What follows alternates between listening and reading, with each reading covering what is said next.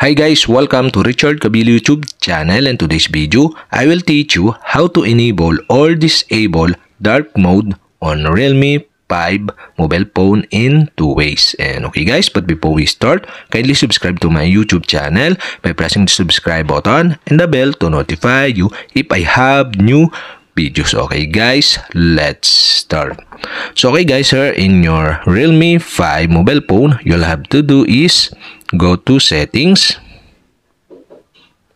In settings, go to display and brightness. Okay, tap this.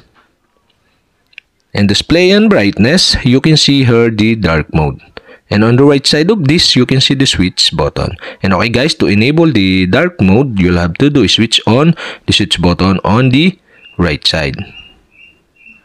And the pop-up are show. Okay, now turn on dark mode. So if turn on, the current theme will be changed.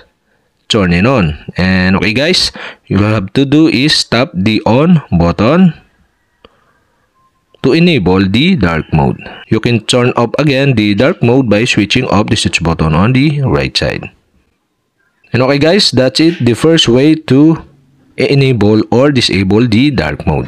And the second way to enable or disable the dark mode, you'll have to do is slide from top to bottom, and you can see here the dark mode icon. Okay, you can tap this to enable the dark mode, or you can tap again the dark mode icon to disable the dark mode. And that's it. Okay, we have successfully enabled or disabled dark mode on Realme 5 mobile phone in two ways.